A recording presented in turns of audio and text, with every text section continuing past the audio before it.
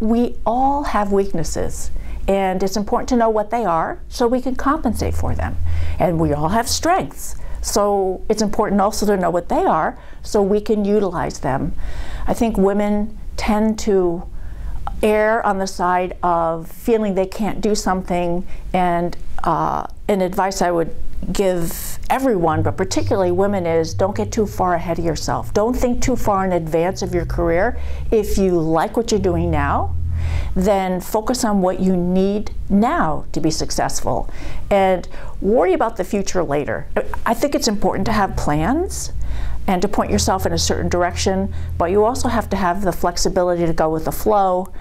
And you know, I think that's true for life in general, not only our careers, but life.